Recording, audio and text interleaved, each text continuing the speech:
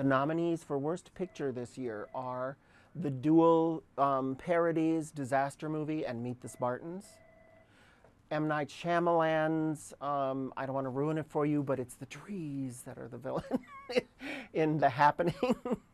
Paris Hilton is back with multiple nominations as the star, producer, and a worst screen couple contender for a romantic comedy she made called The Hottie and The Nottie.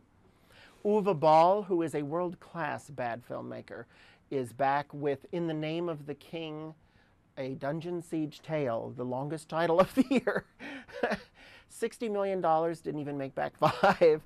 And speaking of losing money, Mike Myers, whose career completely went off the rails. I'd like to thank the Academy. With The Love Guru, in which he does an Indian accent.